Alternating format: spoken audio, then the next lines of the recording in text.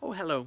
It's Mr. Harry here again, and this week I've been exploring some rocks, and I have a few to show you today, and I have a couple of questions for you too. The first rock I have is common where I live. It's called granite, and it's really hard, and it's got pink bits and white bits and grey or black bits in it. It's really cool. It's common where I live.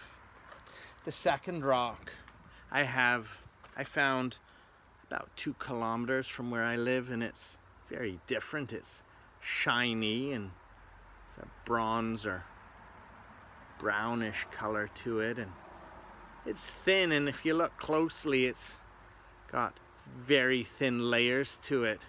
It's very different than the granite. It's called mica. The third rock I have isn't from around where I live. Someone gave it to me, and it's shiny and black and it looks almost like a piece of glass, and you can find this in different parts of the world. I think you can find it in a place called Minecraft as well. So while I've been exploring these rocks, I've been wondering too, because those 3 rocks, they're all so different. My first question for you is, how come those rocks are so different? I don't know. Ask your friends and family and your teachers too. See if you can figure out why the rocks are so different.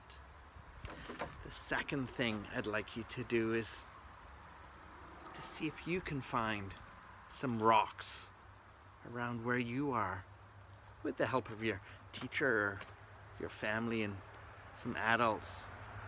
See if you can find some rocks and compare them and see if they're the same or different. Try to describe how they're different or the same. See what you can come up with. That would be lovely. We'll see you soon.